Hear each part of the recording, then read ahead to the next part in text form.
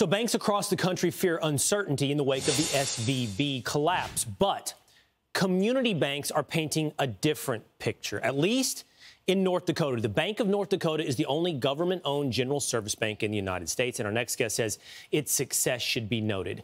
Mr. Wonderful is here with the insight. Kevin O'Leary, chairman of O'Leary Ventures, joins us now. Kevin, glad to have you. I've seen you say this. You know, I don't think this is disconnected. I think I saw you say, I would not do business in California. Now I hear you saying, look what's happening in North Dakota. It's a success. Explain. Yes, there are states that are go-to states and no-go states. Bad policy, high taxes in New York, Massachusetts, New Jersey, and of course, California, they're not really in business. The regulatory environment is so unstable there. That's when you start to look at new places to invest capital. And that's when I stumbled into North Dakota. Very pro-business, a remarkable economy, fastest growing GDP per capita, third largest oil and energy producer in America, and a state with its own sovereign bank set up in 1919. Who knew? An incredible situation there. And so why you care about that is regional banks were set up decades ago, 40, 50, 60 years ago, to take care of the local economy. In the case of North Dakota, farmers there were unhappy with the interest rates being charged in Minnesota. So what they did is they set up their own bank. They got their own charter. It's only one.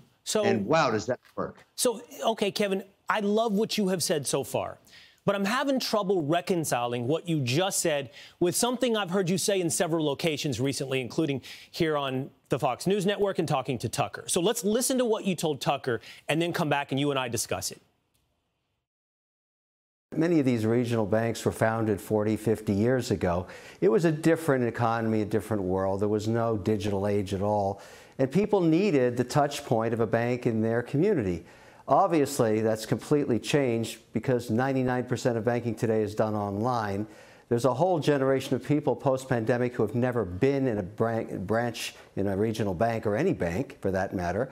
And so the question becomes now, and the narrative's quickly looking at this because of all these failures, what do we need tiny regional banks for in the first place? So, Kevin, I like what you had to say about no-go and pro-business and anti-business states. You're talking about the laboratories of democracy. Why not the same thing for banks? We need small regional banks to have that connection to a community, like you just pointed out in North Dakota. Well, I have no problem with that statement. If you think, and you have a state, let's take California first. If you believe you need regional banks in California to support the uniqueness of its economy, which is supposedly tech-oriented, why do I, as a farmer in Florida, have to bail you out when you blow up your bank like the Silicon Valley Bank? I don't want to own that. The state should eat that. Okay. If you want to have tiny regional banks in a state, let the state maintain those. Can I interrupt? Just like they do in North Dakota. I like that. I like that statement. So I'm asking you this. Are you adopting an absolute no bailout proposition, a no bailout principle, or are you arguing the same as Janet Yellen, we bail out the big banks but not the small banks? There's too big to fail concept around money center banks. There's an imputed bailout in there, even though we know the max is $250,000.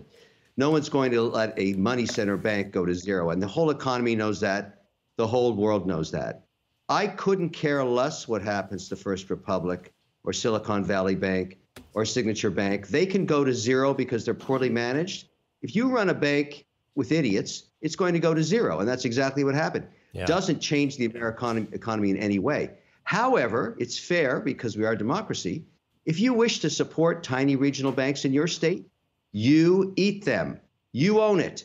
And they figured that out. They're responsible in North Dakota. The Bank of North Dakota does not compete with the regional banks. It supports them. I want to do this. And if you want to do that, go ahead. I don't want to take I want to have this deeper conversation with you. I agree. Let idiots pay for their decisions, but that should apply to the big guys as well as the small guys. And if we don't apply that principle universally, we're effectively killing the little guys and shoving all the customers to the big guys. I'm on Fox and Friends this morning, and so are you, and so our time is tight. But I would love to have that conversation with you deeper and longer in the future, Kevin O'Leary.